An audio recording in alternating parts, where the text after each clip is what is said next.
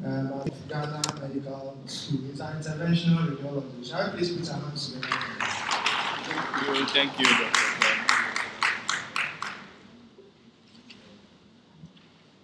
This is going to be very brief. I promise 10 minutes I'll be done. Basically, we had a patient. I went to visit my friend who had lost a mom, and I met the uncle at home, very breathless. So when I got, he told me, oh, he has malaria. And anytime he gets malaria, when he gets this, he goes to the hospital and they give him malaria treatment, and he's okay. And he was visibly wheezing. So I said, no, this can't be right. So I decided, or I advised my friend, and I said, let's take your uncle to the hospital and let's have him checked out properly. So we realized that he had edema in addition to the shortness of breath, which he said was of 2-week duration. However, for about 6 months or so, he had been getting the malaria, which comes with shortness of breath on exertion.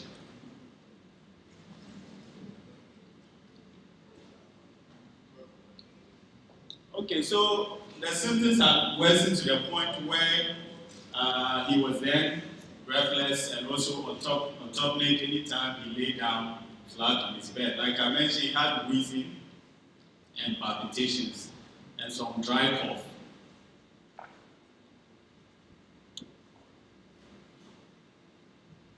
On further questioning, he admitted, like I said, malaria-like symptoms which he thought were responsible for his symptoms. He denied chest pain, nausea, vomiting, fever, night sweats, and any recent illness.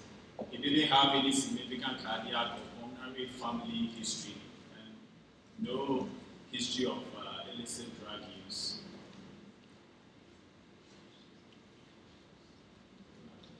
What's happening to you? Okay, so his heart rate was between 100 and 110, and the respiratory rate was about 40. He was afebrile with a normal BP. However, he had distended jugular veins, and he had an S3 gallop. It was a long time I had used a stethoscope. My cardiologist called me to come and listen. And so, yeah, so of course his breath sounds were also decreased bilaterally, and he had +3 beating edema. So at this stage, a preliminary diagnosis of congestive cardiac failure was made, and we started investigations. ECG, we also did an echo which showed global left ventricular dysfunction. His ejection fraction was only 15%. There was mitral regurgitation and moderate tricuspid regurgitation as well. And pulmonary edema was also noted, all on the echo. So immediately we did a chest X-ray, and we realized that beside the cardiomegaly, he also had cephalization of his pulmonary vessels. There was mild pleural effusion.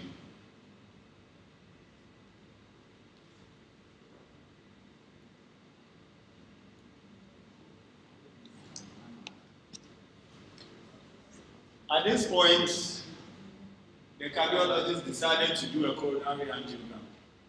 The coronary angiogram turned out normal. This was a conventional catheter-directed angiogram. So what were we dealing with? We were still confused.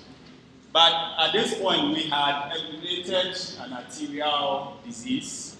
And so we decided that why not do a cardiac MRI and see if we may find any infiltrating for inflammatory conditions of the heart. So the MRI incidentally showed diffuse mediastinal lymphadenopathy and evidence of myocardial fibrosis. The interesting thing here was that the pericardium was normal. So at this point, there's been enough talk on MRI and cardiac CT already. But the CM already showed this. This is, if you take one of the rings, this is the mid. And so you are having the septal area somewhere here, inferior, lateral, and the apical region for this particular one. And we found out that there were some signal changes within the septal area over here. Subsequent images will show you, this is a dark blood or black blood, just to look at the anatomy. And you see that there's extensive, of course, this was also fat suppressed. So we're seeing extensive fibrosis along the left ventricle, myocardium, as well as the septum. The pericardium was normal. Of course, there was a lymph node sitting right here. So because of the lymph node, we decided again to do a CT scan. These are all images from the MRI. Then the CT scan also showed pulmonary edema, bilateral pleural effusion, then diffuse mediastinal lymphadenopathy, the largest of which was about 2 cm, and it was somewhere posterior. So we thought this one, we can reach it through a biopsy. So why don't we biopsy again and see what is happening? So we did a CT-guided biopsy using a 17-18 coaxial system and took the sample to the lab, to the pathologist. These are images from the biopsy. My heart was in my mouth when I was doing this. It's a friend's ankle, and the lesion was so close to the aorta, and I didn't want to cause any trouble. But thankfully, we succeeded, and the biopsy report came out, and the conclusion was that there was a there was non-caseating granuloma, which was likely sarcoidosis. There were a few stains that we could have done, which we couldn't do here. But the good thing is that when we did his serum calcium, it was very high. We did the ACE also very high. And so together with all of this, the conclusion was made that this was cardiac sarcoidosis. Now, what is cardiac sarcoidosis? It is a chronic granulomatous disease of unknown etiology and affects many organs, especially the lungs. The incidence is thought to be between 10 to 40 per 100,000 people. However, this incidence is also higher amongst Africans and people of African origin. In America, it is estimated that the annual incidence is about 35 per 100,000 people, and it is gender biased, so a lot more females. But the highest incidence in the world is actually reported in Sweden, where there is a rate of 63 per 100,000 people. It is thought that only 5% of people with sarcoidosis actually get involvement of the heart. However, in Japan, they actually did a biopsy of a lot of patients with sarcoidosis and found out that almost 50% of them had cardiac involvement. And so it is not something that we should underestimate. It is something that is underdiagnosed and could have serious implications, especially for those who get arrhythmias, ventricular arrhythmias. Some can also get heart block. And in those people, the death rate is about 65%.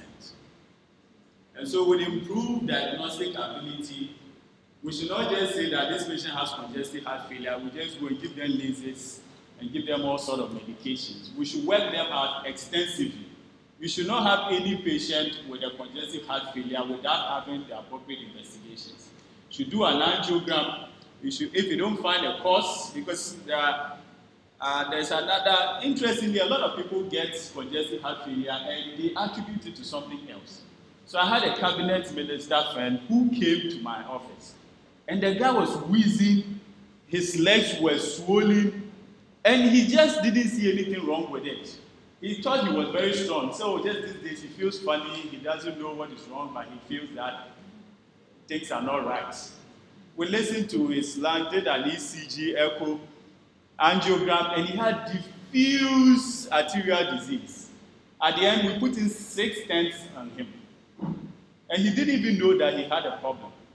It was 6 stents. That's the highest I can recall anybody getting at one session. Because the other option is for him to have a bypass surgery, which he refused. So a lot of people, when you see them and they are having difficulty breathing with the swollen legs and all of those things, please advise them to go to the hospital. That's another person who also thought he had malaria. You know, so as a doctor, let's encourage all our patients to go to the hospital, and we may find a cause for the problem and treat it. Thank you very much. That's the end. Thank you very much, Dr. Sarkodie. Sarcoidosis. Any questions?